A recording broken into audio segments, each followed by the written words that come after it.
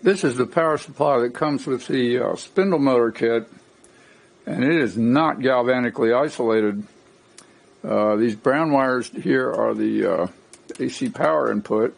The two wires next to that are the motor connections, and this meter is set to look at diode drop continuity. And here we have 0.589 volts, and nothing to the other terminal, but to the other AC terminal, 0.575 volts. So it's two different diodes.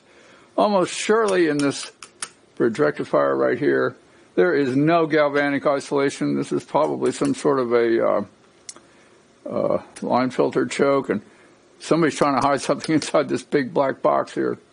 There's only one, probably a FET switch and one Schottky diode, and the usual little bit of other junk in here. And there is an opto-isolator sitting here right next to the control chip.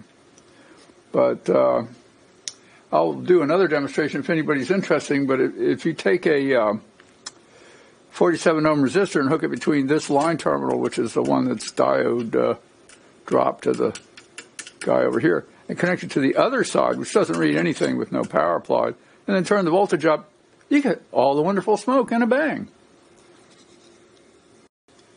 Okay, here we have it plugged in. I have it arranged so that this one I'm probing is the neutral. Looking at the one of the motor terminals here, we see minus 51 volts. Looking at the other one, we see nothing.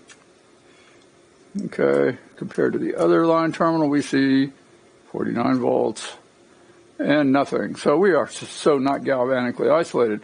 Now, right now, I have the speed control pot turned to 0. And a 47 ohm resistor hooked between what is currently line neutral and that leftmost motor terminal. Let's just turn up the pot. My. So that's how not safe this is. It probably shouldn't be imported at all.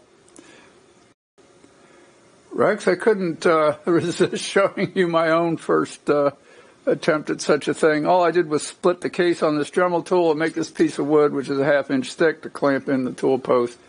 And it kind of worked. And there's a trick, which I will hopefully detail on the board, to getting, being able to cut like big glass tubing with small wheels that would otherwise interfere with the Dremel tool. It basically amounts to putting the thing at an angle and then using your compound to feed it in at that angle. And you get, 15-degree chamfer or something on your cut, but that's usually not a problem, and you can grind it flat later.